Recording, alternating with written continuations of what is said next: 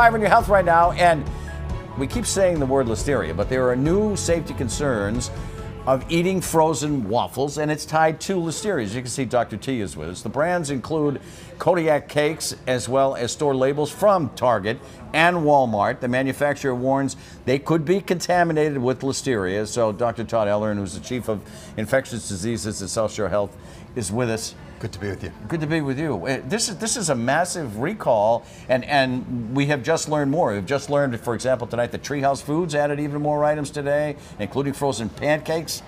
It's growing? Yeah, and obviously the concern here is Listeria is serious, right? It's the third leading cause of foodborne illness and mortality in the United States. And the issue is that this can be very serious for the elderly, for extremes of age, infants, as well as immunocompromised patients and pregnant women. Yeah. So we want to, the good news so far is that this hasn't affected any people, but there's a lot of frozen waffles. One of America's staples is being recalled right now. Well, that's where I wanted to go. If you're freezing food and then heating it up and toasting it, that doesn't kill the Listeria? Right.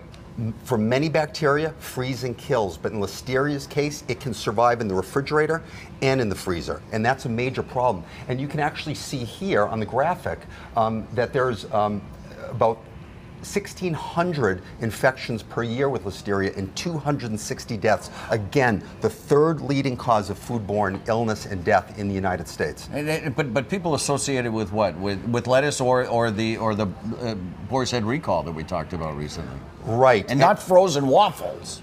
Right. And we just in July, Boar's Head was responsible, remember, for 59 hospitalizations and 10 deaths, being one of the most serious outbreaks of Listeria since back in 2011 with cantaloupes. So the good news is we haven't heard about any recent cases. If you've bought Boar's Head after July, then likely you're going to be okay. Anything that's in the stores right now should be fine. But this is really a wake-up call to food safety and. Yeah. So let's expand on that Boar's Head thing just a little bit. We talked about the recall. I'll ask a simple question: are those deli products, safe to eat now?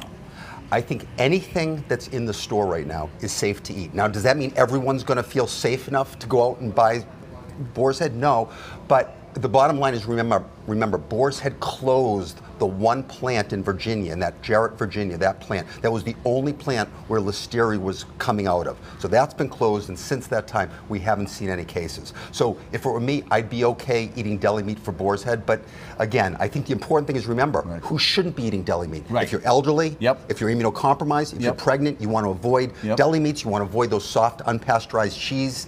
These are some important things to try to prevent Listeria in the most vulnerable patients. Great information. Great to see you. Good to see you, Ed. Good to see you.